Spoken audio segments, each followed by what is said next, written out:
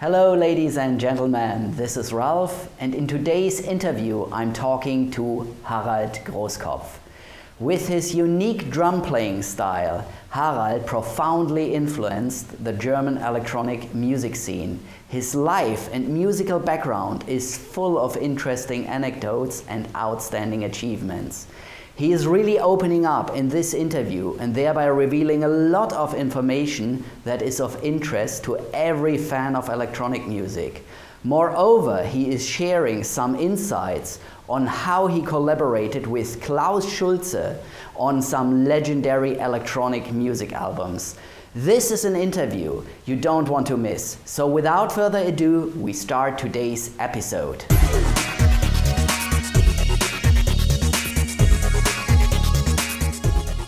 Hello ladies and gentlemen. In today's interview I'm being joined by Harald Grosskopf.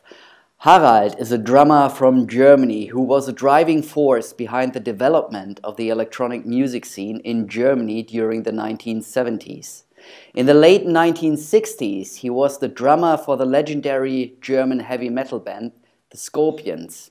From 1971 until 1975 he was the drummer for the German band Wallenstein. Then he joined Manuel Göttsching's band Ashra. Harald was also playing the drums on several Klaus Schulze studio albums. In 1980 he recorded his legendary album Synthesist, using a Prophet 10 synthesizer among other things.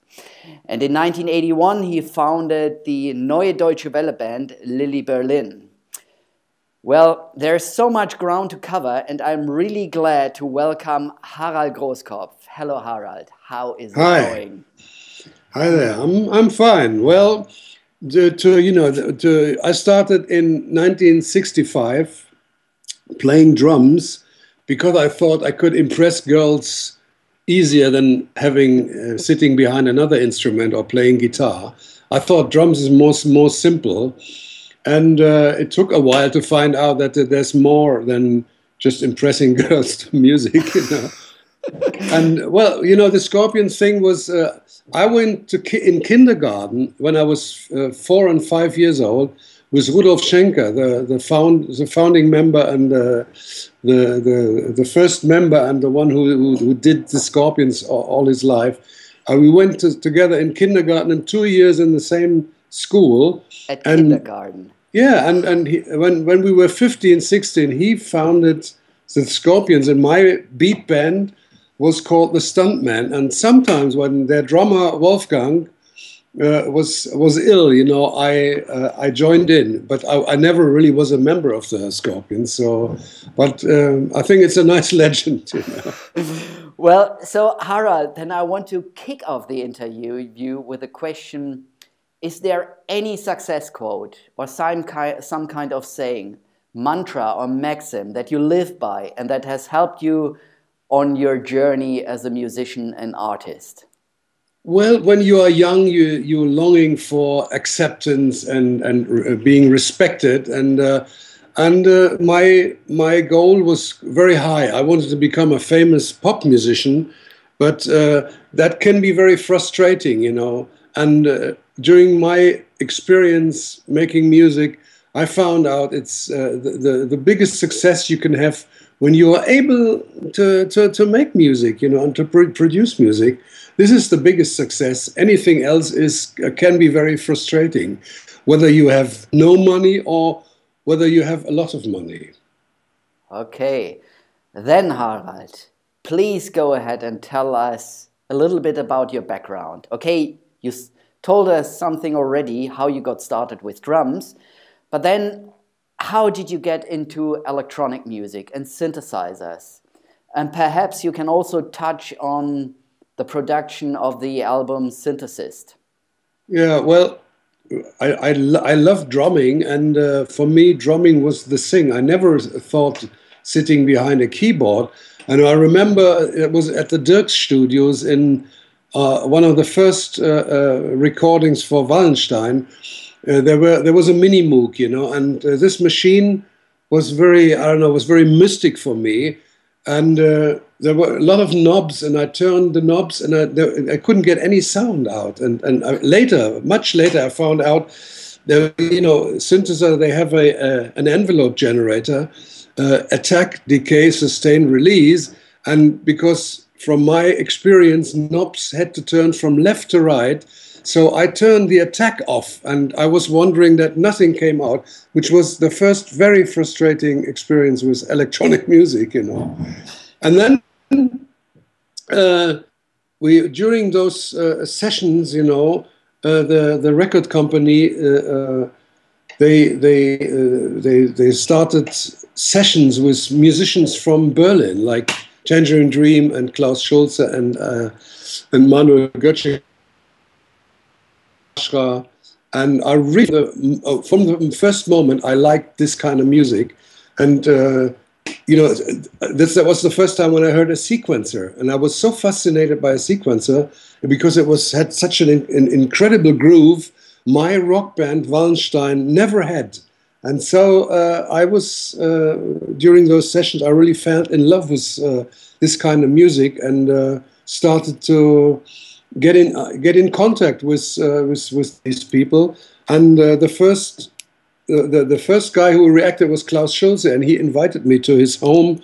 In those times, he was already moved to near Hanover, and I visited him, and after a few hours talking, you know, he said, "God, come on, let's go in my studio." And then it was just a simple room in his basement, and he started the sequencer. And from the first moment, I was thrilled, and I was looking for drums, and there wasn't no drums around. So I took a basket, you know, and I turned it upside down and started drumming on that spontaneously. And Schulze really loved it, and he said, "Let's do our next record together," you know.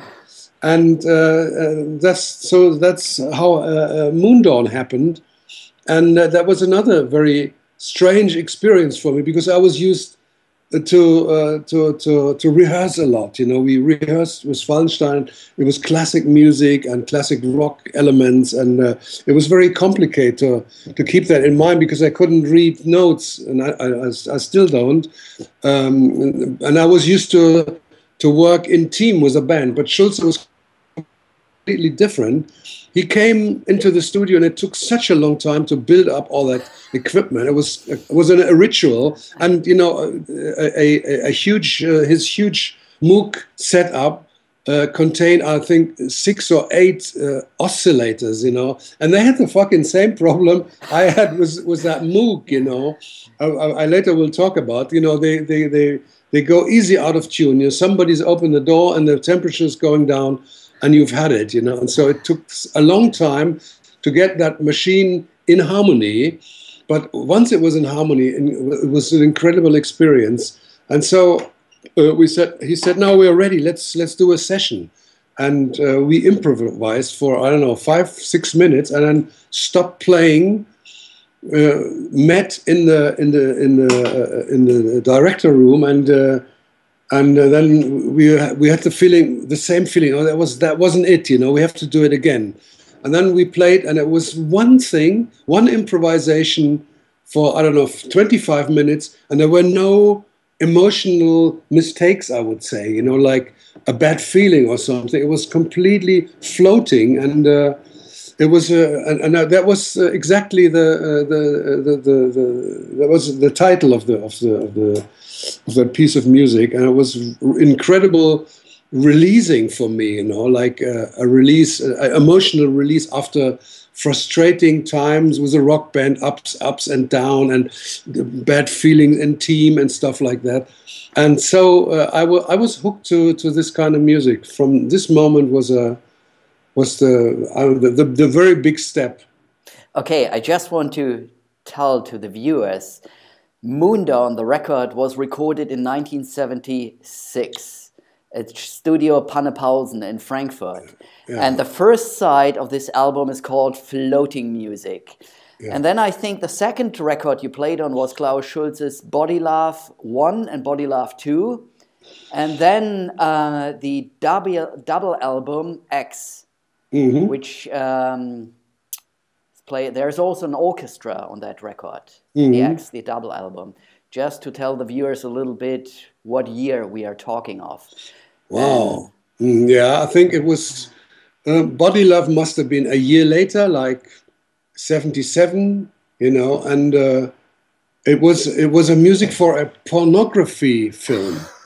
And I remember that we went to Düsseldorf to see the producer, and Schulze said, "Oh, they pay very good money, and we will do that," So, and then he arranged it, and then we went to Frankfurt, and he was so well paid that from the money he received from that porno production, he was able to produce Body Love and the album, the X, the 10th album, Okay. And paying the orchestra, which was the orchestra of the Hessian radio station.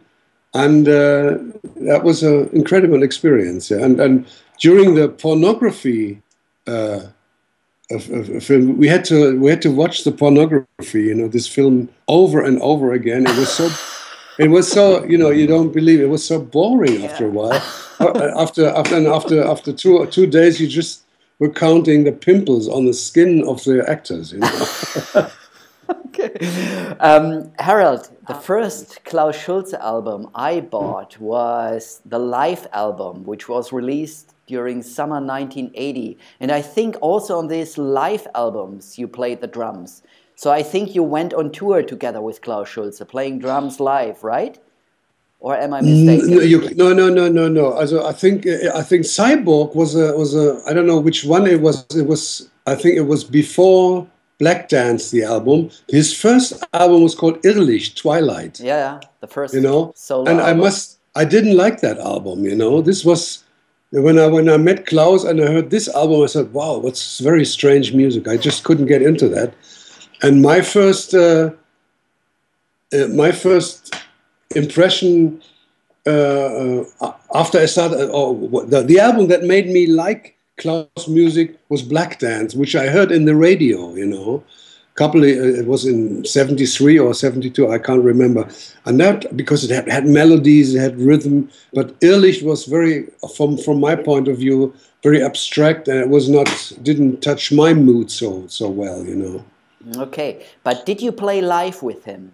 Yeah, we played a legendary concert, was the Meta Music Festival in, when was that? 77, 76, I can't remember exactly. And there was Steve Reich playing, and that was, and Klaus and I, we had the chance to listen to their rehearsals during the night, and we were about the only people sitting in the public and listen to Steve Reich and his incredible music, which was an inspiration, the minimal musics of Steve Reich and Terry Riley and so on. That was a great inspiration because it had this repetition and the simplicity of sequencing. But Steve, everything was completely natural instrument. Natural like this because acoustic instrument. Because one sentence of Klaus I really like. He said, when people said, "Oh, so you play such unnatural instruments and artificial stuff, everybody can do it." He said, "Pianos don't grow on trees, or like string instruments don't grow on the ground or wherever." So I really like that. Well, Steve Reich was very, very impressive. Okay. Then I would like to move on to Synthesist. Your first electronic music album, where you played the drums and also the synthesizers. And this was recorded, I think, late 1979. And there is one track on it, the first track. It's called So Weit, So Gut. And the way it kicks off, it's bam! It's great, really. I heard it for the first time in 1981, and it was mind-blowing, really. Great stuff. So, Harald, please go ahead and tell us a little bit about the background of this production and how this record was developed? Yeah, you don't believe it, but I was very insecure, you know, and I felt I was a drummer, and as a drummer, I was secure, but I was very insecure, you know, playing keyboards because I hadn't learned that, and I couldn't read notes, and I didn't have the idea to make a solo album until somebody, a friend of mine, his name was Udo Hanken, and he was an electronic musician, and he came to Berlin, phoned with me, and then we met, and he played me his music, which I really liked, and then he inspired me. He said, "Why don't you make a solo record?" And I said, "As a drummer, you know, one drum solo after another, I don't know, that doesn't make sense." So, and he said, "No, you played with Klaus Schulze and with Ashra. Why don't you make a solo album with electronic instrument?" I said, "I don't have any idea how these machines work, you know." And he said, "Okay, I know you have an 8-track recorder, and I have equipment at home. You know, I can borrow you my equipment, my mini Moog and my recording desk, and later on for my records, you borrow me your 8-track recorder." I said, "Okay, let's do that." And then I went to his place in West Germany, and was expecting that he helped me, you know, all the time, you know, sitting aside and running the desk and stuff, and I just had to press knobs. But he said, "Okay, here's all the settings, you know, blah blah blah. Bye bye. You know, I stay with my girlfriend," and then so he left me alone with that machine, and it was incredible. I mean, I was shocked almost, you know, to be suddenly confronted just by myself with these instruments, and but after a week I could handle it, you know. I know how it worked, you know, and I found out how it worked, and started recording and very emotional stuff, you know. I just let out what I had in mind. I didn't have the idea to copy you know, like Tangerine Dream or Klaus Schulze. I just made what came out of me. It was very personal, and it took 6 weeks, you know, sometimes night sessions, tons of coffee, and of course I blew illegal stuff too, and that helped to get along with these frustrations. You know, it was as frustrating as it was a lot of fun and releasing of my emotions. Was equalized, you know. It was the kind of same feelings, bad feelings and good feelings too. And one problem was, you know, the out of tune thing. I just was talking about when we recorded with Klaus Moondawn, and I had the same problem there. You know, this bitch went out of tune after 10 minutes, and I just had 8 tracks, and I wanted to use parallel sequences, and I just had one sequencer and this mini Moog and a polyphonic Korg synthesizer, and so I had to record one track after another, which wasn't possible in those times because there was no MIDI existing. MIDI now these days is the link to adapt one synthesizer machine with the other, and in those times it wasn't existing. And in the house where I recorded it, there was a guy who was building synthesizers, and he was an electronic freak, and he built a cable and switched it to an oscillator, you know, to a standalone oscillator, and then he kind of managed the cable with electronic stuff so that I could record, like I formatted like one track, and this signal I could use to run sequences parallel. And with the out of tune thing, it was you found out after 10 minutes recording a second or third sequence, you know, which was very frustrating because it took so long sometimes, and I had to repeat it and then repeat it again until I was able to say, okay, now it's in harmony, you know. Okay. And what's about the Prophet 10? Yeah. Have you used the Prophet 10 on this record? Yeah, well, I had a manager who was managing me, and he bought this machine, which was very, very expensive. expensive in those times. I think it was, I don't know, 20,000 Deutschmarks, which was unbelievable, a lot of money. He was a cameraman, and he made money filming on TV and films, and so he said, here, I buy you this machine and start working. But I just had this machine and no other equipment, so I couldn't handle it, because I was used, when I was 21, going in studios, everything was there, all instruments there, and then we started playing. And it was just one machine, and I didn't even have a desk, so, and no, there was no echoes and no reverb, no compressors, and so I really couldn't work the way I wanted with the machines. And he took it away after I founded, this NDW, Neue Deutsche Welle band, Lilli Berlin, and we used the Prophet 10 without his permission.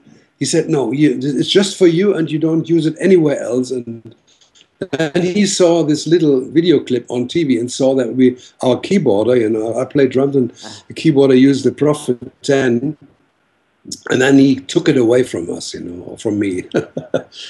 Great machine. I'd love to have it these days, Listen, some time ago I made a video blog about Cream Music in Frankfurt. It's a very, very legendary and historic music store. And when I shot that video blog, Robert Hahn, the guy who's running that store, he showed me an old Prophet 10. Wow, yeah. Maybe they still have it. Okay. He is trying to sell it. So maybe he will make you a special price, because you're the Harald Grosskopf. Recording almost an entire album with a Prophet 10. Well, really, almost, this record sounds so good. I encourage people out there, Google it on YouTube and listen to Synthesist. It's great. Well, awesome stuff. I never really was an analog fanatic, and I had very few synthesizers in my life. I just bought a Moog Sub 39 or 37, I don't know. Because, Francis Ford Coppola, the famous film director, he once said, it's not the machine, it's always the man, the artist, it's the man behind. It's never the machine. And I think this is true. A lot of people make with very simple equipment incredible creative things, and this was always my intention to produce with what I have. I don't long for anything, and I don't say, okay, I can't work because I don't have that and that, and it's you need that state of mind to be able to work free. Otherwise you always have a wish which is not fulfillable. Or I mean, a lot of people, they buy so much equipment, and spend so much money, and the music sounds like Tangerine Dream or like Klaus Schulze, but who wants to have a second Klaus Schulze or a second Tangerine Dream band? You know what I mean? I prefer in any art that people are keeping their own expression, their very personal, emotional life, and their own, even their own sounds, Okay. And it does. But you see, it doesn't matter whether it's a synthesizer or it's a piano or whatever. It really doesn't matter. It's the feeling behind the person. It hasn't to do with the instrument. Well, that's how it's supposed to be. But the people who copy other artists, who buy equipment and copy other artists, they are still creating something. I have seen people who just buy gear and are not doing any music at all. That's what I mean. So the people who copy somebody else, at least they are still doing something. But Harald, now I would like to move on to some more philosophical questions. Mm-hmm. We covered a lot of gear and music. Now I would like to ask you, what are your core values as a musician and artist?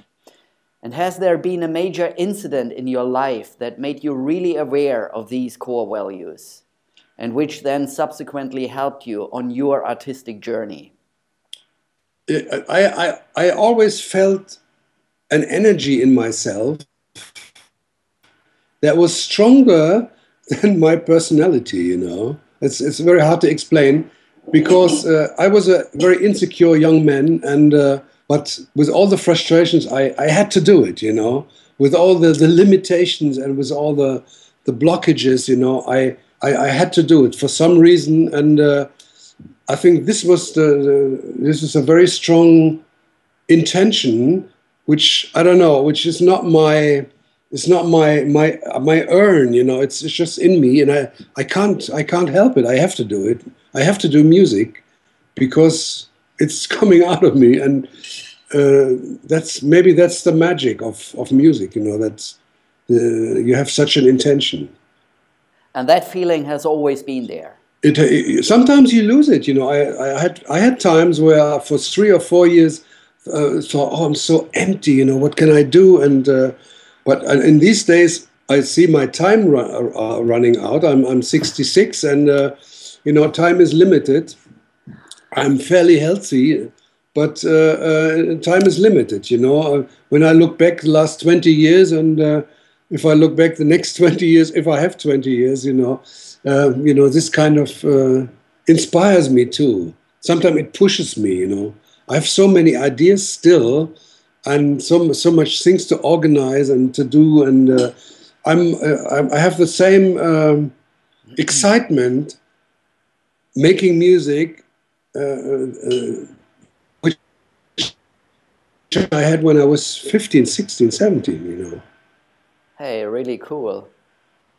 I really appreciate your honesty there, you know, that you also show your vulnerability. So once you grow older, you get the feeling running out of time and you push yourself a bit harder. Then, Harald, what is your biggest regret or mistake as a musician, and what have you learned from it? Oh, God, yeah.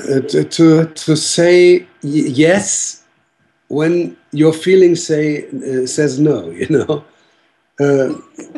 You know, when you are sometimes in a studio with musicians, you don't have a warm feeling with, you know, and you still do it, you know. This is, I would regret that. I will not put out names, but I had sometimes feeling like that, you know. So you shouldn't do that, you know. You should make music. If you do music with others, you know, you should really like them. I mean, they could have a lot of good musicians or artists. They have always strange habits, you know. But I really like that. If it's not too strange, you know. Okay, so you follow your intuition, and if your intuition is telling you yes, you go for it, and if your intuition is telling you no, you better say no. But sometimes in the past you made the mistake that you said yes anyway, even though you didn't like it. Yeah, because I needed money, you know, and I was, you know, I was very close to in the 80s after I made my first record, because I was, as I said, I was an insecure person, and I was even with after I finished Synthesist, I was very insecure with these recordings, you know, because with this manager I was talking about, we went to Edgar Froese's home and played him my record, you know, played him Synthesist before it was on the market. And he listened to it carefully, but he didn't give any comments on it, you know. He was stone-faced and so on. And I thought, oh, God, what have I done, you know? So, and it took... And my expectation in making a record in those times, you know, was, I don't know, 100,000 and 60,000, 30,000. And then I just sold Sky Records, you know, the vinyl issue was like around 10,000. Today, everybody would kiss my feet, but in those days, I said, oh, God, just 10,000. And I bought one, Harald. Yeah. I bought one in 1981. Well, the vinyl version as a young teenager, you know, loving it. And I didn't listen it to years. I don't know how many years I didn't touch this record, you know. And so the more I was surprised when I got started with the internet and having connection to the world, you know, and this incredible internet machinery, which connects you in a very, very great way to the world, like we speak now. I mean, this was impossible 20, 30, 40 years ago. And now we record stuff, and I'm sitting at my table, and I love that. And since then, I get a lot of respect and a lot of reactions from even from young people to my recordings, to Synthesist especially. And it's the third time that I reissued it. And in 2011, I did that on a small record company in New York, and I got invited to play on a small festival, and played there 2 gigs in New York. And the reaction of the young people, there was nobody elder than 25, you know, and they knew my record, and they said, "Oh, great!" And it was such a warm, great feeling, and it's still there. And since then I play more and more live, and I was in England last year, and I was in Paris, I was in Poland, and the same reaction. Young people like that stuff. And I hope it will continue, or it will even grow, you know. I have 2 gigs in England in this year already. And well, that's nice, you know. And 1.5 years ago, that was the first time that I was on a stage behind a keyboard and my software machinery, alone on stage, you know. Before that, I had always, you know, for a very long time, I must say first, I wasn't. I thought it wasn't possible to play, to perform Synthesist or the other records. I just didn't know how to do that, you know. But with the development of modern software like Ableton Live, people know that, you know, I had to recreate it because all the tapes were lost. And I can play loops, and I can make the changes whenever I like, and I can play live solos on that. And that was another great feeling for me to do it alone, you know, for a while. And yeah, and now I'm back to joining to my projects. And the latest project is there will be somebody who is kind of DJing, live remixing my music, which I created in my software during the last 10 years, you know. And I will play drums again, and we will have screenings like 3D mapping, which is a video projection on real surfaces, whatever size or whatever form they have. But we were just using 2 screens. The 16:9 format, like 2 smartphones left and right of the stage, pretty huge size, and somebody will play video loops to the music, you know, parallel and in timing, which will be a great experience too. Hey, cool. Yeah. Then, Harald, how do you deal with self-doubt and self-criticism that befalls so many musicians and artists? Well, in my youngest day, you know, I was I don't know, hiding myself, using drugs. You know, I was never really into alcohol, but I had a time where I used all kinds of drugs to compensate, which doesn't work, you know. And that was a very intense time, especially in the 70s. You know, everybody, or most of the people, did that, and it was a social thing too to join in. But you get very lazy, you know. And this is one thing I regret. I should have been more active in the 70s and in the 80s, you know. Okay. So, and if you have today, if you have any self-doubt, and if you are too critical towards your own music, how do you deal with it? Well, the thing is, once I only record pieces, you know, I record loop by loop, and I improvise and play, and I only accept it when I like it, you know, and so all these little pieces combined to a piece of music is a combination of little pieces that I like, and once I like it, it will never go, you know.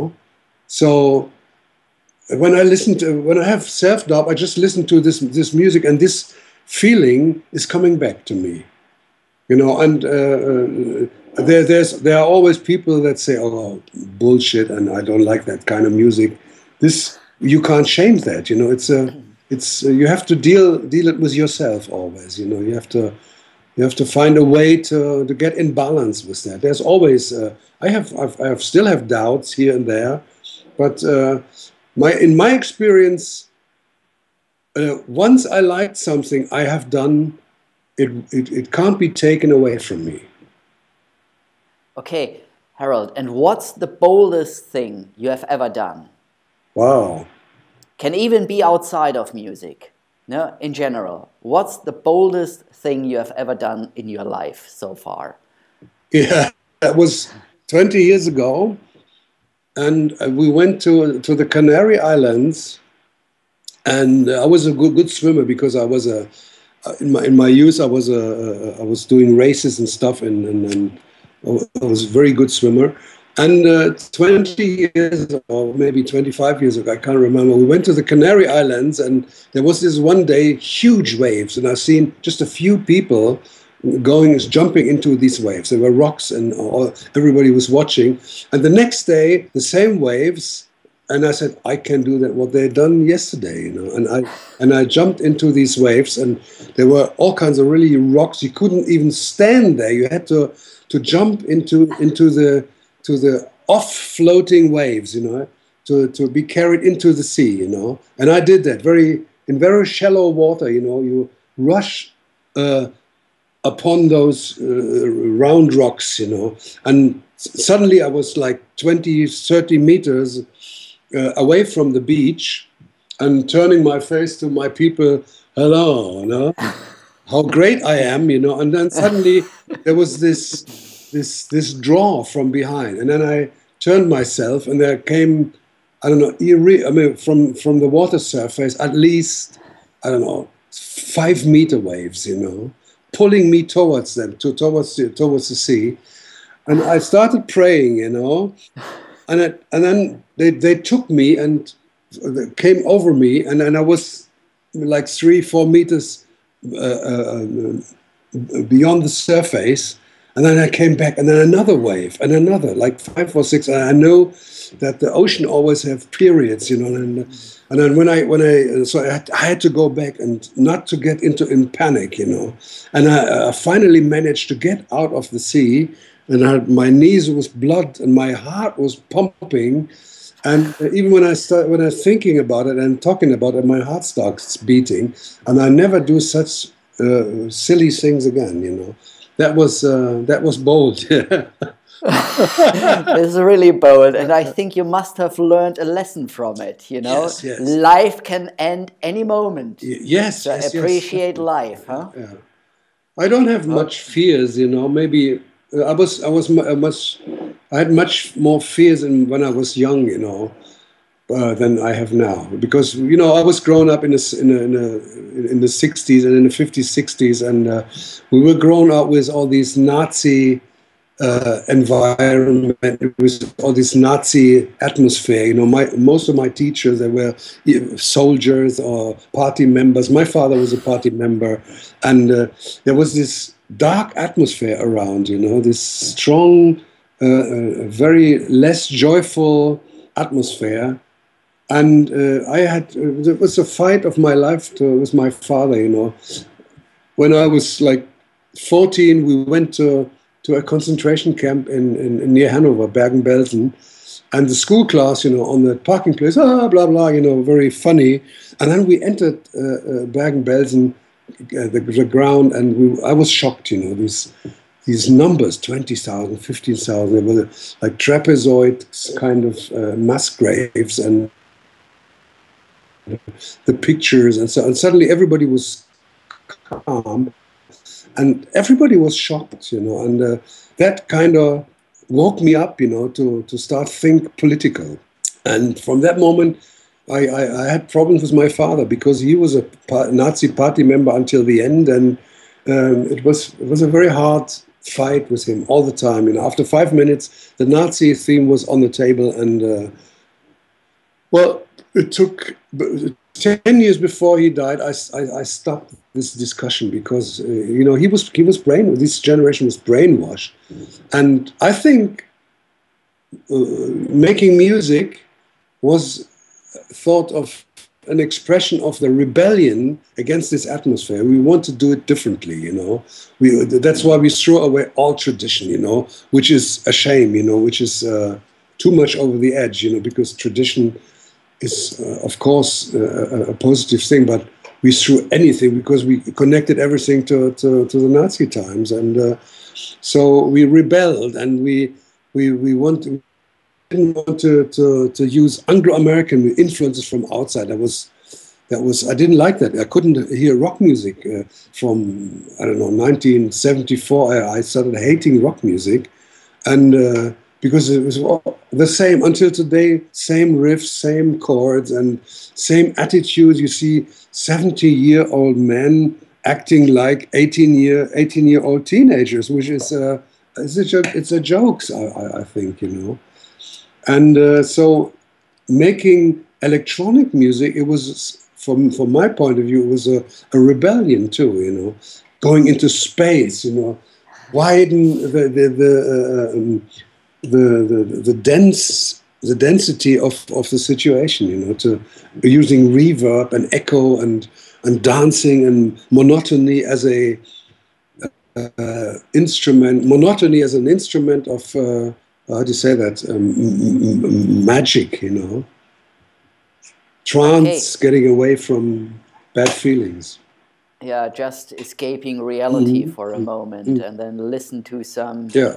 When I discovered electronic music, it was actually also a music teacher. We went through all pop music styles, and this man was really very educated and very open-minded. And then he also said cosmic rock, Krautrock, is from Germany, and he mentioned Tangerine Dream. And then I started buying Tangerine Dream records, and from there things evolved. I started buying more and more. And when I heard the first record of Klaus Schulze, Time Wind, I was blown away, really. And this was a very young boy. I was listening to, yeah, in 1980, 81. And when I heard this kind of music for the first time, I was really blown away. This was mesmerizing, really. But let's move back to you. What 3 tips would you give to aspiring electronic musicians today? Not taking it too serious, you know, with all the knobs, you know. It's just it's a machine, and it should create joy, you know. And it's not the, as I said, it's not the instrument; it's the man behind. You know, you gotta be free. You gotta liberate yourself, you know, from limits, you know, even from loving or getting in love with some music, you know. Because as soon as you got in love with music, you know, you start copying it inside, you know, unconsciously. So when somebody said, when you meet the Buddha, kill him, you know. This is an intention. This is a tip, what I mean, you know. Not copying things, you know. Try to be open and being critical in seeing if you copy things, you know, because every human being is an individual, and art is always an expression of this individual, and it contains doubts, negativity, melancholia, joy, whatever, you know. So it's not just, you know, dance music and life is so beautiful from 10 to 10. That's Schlager, and you can see when you see successful people who do commercial music, how much problems they have sometimes in their personal life, you know, because they don't express that on stage. I rather like depressive music, you know, to I don't know, to see myself in that, because depression is part of life. So everybody has depressive elements in his life, you know, and that should be expressed in music. Part of the art one creates. Yes. Okay. Then I would like to ask you 3 questions, and please answer them as quickly as possible. Just a short, concise answer. I'm trying. So what or whom do you think of when you hear the word success? Well, success. You know, Rodelius, you know, Achim Rodelius. Rodelius. Yeah. Okay, fair enough. Well, Pink Floyd until 1976 or 75, you know. Steve Reich, good music, never really popular, but good music. You were talking about music or any other art too? For the word success could have been anything. What came to your mind, you know, the first thing that came to your mind was Joachim Rodelius. So I think, okay. But now, about the music, the next question. Is there any music album, or maybe a movie or a book, that you recommend on a regular basis and might even give away as a present? So music, you mentioned already Pink Floyd. So maybe there's a particular album. Like the Pipers at the Gates of Dawn, I liked in those times, or A Source of Secrets, or Tangerine Dreams, Fedra, Beatles, Sgt. Pepper, the Rolling Stones single 2000 Light Years from Home, the Cream, their album Disraeli Gears, or Jimi Hendrix album, the first Jimi Hendrix album, and or by Vivaldi, Die 4 Jahreszeiten, or the movie French Connection, Matrix film. So there are so many things you recommend. Okay. All right, then, Harald, imagine you could travel back in time, Back to the Future style. Yeah, and you had the chance to meet the 20-year-old Harald Grosskopf. What advice would you give him? I would say, fuck your doubts and overcome your inertia, you know. Okay, perfect. Because I was a lazy dude for a while. Okay, and then, Harald, is there any website or an online tool that you are using nowadays for your music production, or maybe for your work in general? Well, I'm connected pretty well, you know, Facebook. Facebook. Even two young guys told me 2 years ago, you know, that's for old people, you know. Facebook is for old people. And well, SoundCloud, Twitter, Instagram, Vine, I like, you know Vine? Yeah, you know, I know this loop thing, because lots of it is incredible, trashy and not good, but some stuff is very creative, and I like the idea to bring things on the point, you know, in a very short time, you know. That's because that's very intuitive, you know, to do it now, you know, in a very short time, like a sketch, bam, bam, bam, bam. Just get it out there, fix it on something, get it on paper. Metaphorically speaking, get it out on paper, then you have something you can fall back on. There was this one experience at school. I don't know how old I was, maybe 11 or 12, and we had to paint, you know, with watercolors. We had to paint outside the church we saw from our classroom windows, you know. And I said, oh God, what the fuck, you know. I took a pencil and I drawed it very fast, I don't know, in 5 minutes, you know. And I said, oh, fuck it, you know, I don't care. And then the teacher took it and said, wow, this is art, you know. And so this was my first experience with spontaneous, fast reacting, doing something, you know. cool.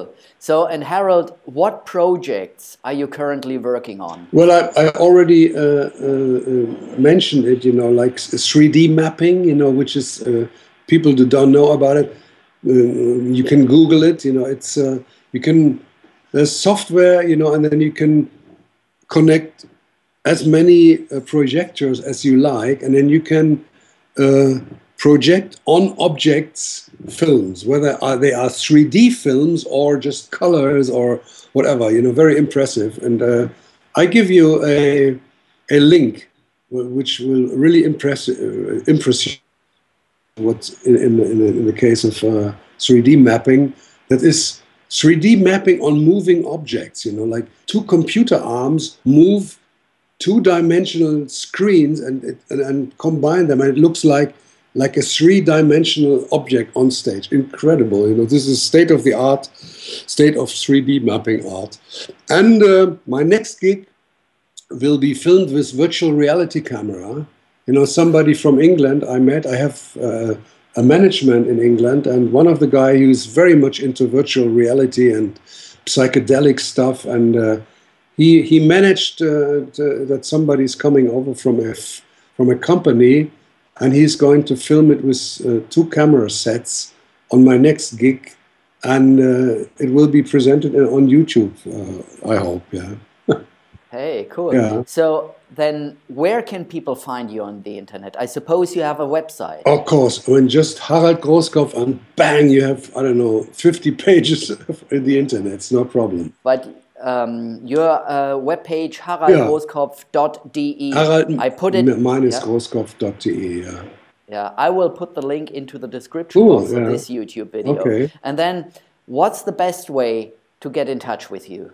Facebook, yes. Facebook, okay. 10 times a day I'm looking into Facebook, and there's this message thing, and if I have time, I answer it spontaneously, or whenever I have time, I do it, All right.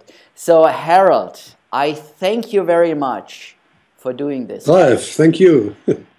It was great, really. So many insights, stories from the past, how you developed your music career, how you recorded the albums.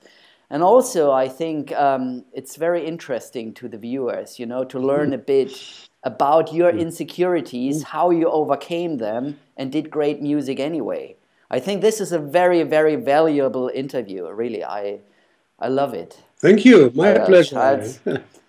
So, Harald, then thanks again. All right. If you enjoyed today's interview, then please give me a like and a subscribe. I have put the link to Harald's website into the description box of this video. Please check it out. And over here, I have put links to previous interviews and videos from my channel. Please check them out as well. So for today, I say goodbye. Have a good week. I see you next time. Until then, peace.